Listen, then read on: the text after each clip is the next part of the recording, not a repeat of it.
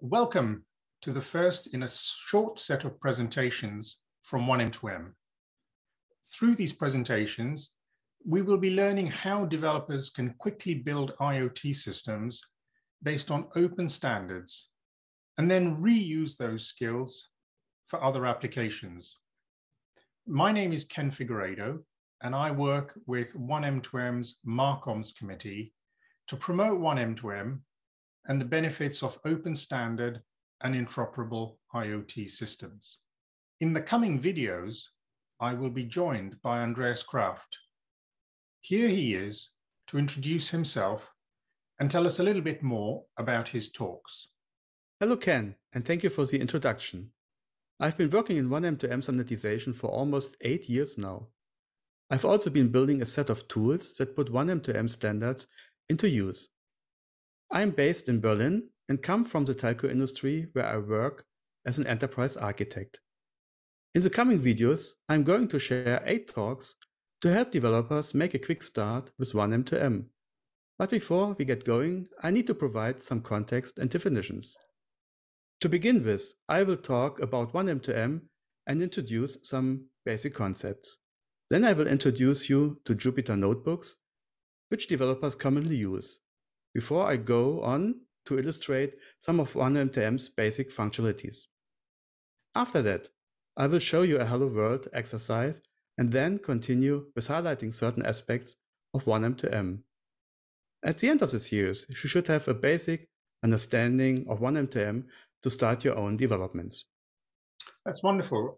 Thanks, Andreas. So let's get going with a definition of an IoT system that we will use in the remainder of this series. Everywhere we go, we are surrounded by communication networks, at home, in the factory, and when we are out and about. So let's begin with these. At the bottom left, we have a device or sensor that produces data. To the top right, there's an application that consumes the data. In between, there's an IoT platform which contains a set of software tools to manage the devices, the data, and access to them. Thanks for that introduction, Andreas. This is quite a basic diagram, and I suppose that real systems will use multiple connected devices or sensors. Yes, that's right. But it helps to start with a basic system and show how to add to it over time. Okay then. So how does this system map to the 1M2M framework? Now, this illustration is a variation of the basic arrangement. You can see that the IoT platform is now labeled as a 1M2M CSE.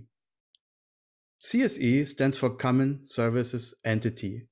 What that means is that the CSE contains a family of common services. Some examples are device management, event notification, and security. Yes, I see that. These look like common services that appear in all IoT systems. How does this arrangement help our developer? IoT is not only about transmitting data from sensor devices to a cloud platform. An IoT application needs to take care of data structures, data encoding, communication, identity management and security, device management, and much, much more. 1M2M defines the functionalities of these common services and makes them accessible in a unified way using simple RESTful operations. For the tutorials, I will use the open source ACME CSE, which is like an IoT platform based on the 1M2M standard. The CSE hosts all the necessary platform services that enable an IoT system. Okay, that makes sense. Where do we go from here? In the next short talk, I will take you through a set of setup steps to use Jupyter Notebook and access the ACME CSE. After that, we will get into a Hello World tutorial. Okay, thank you, Andreas. It looks like you will take us through some of the key 1M2M capabilities in later talks. I'm glad you've put some thought into making this easy for developers, and I look forward to talking to you on our next module.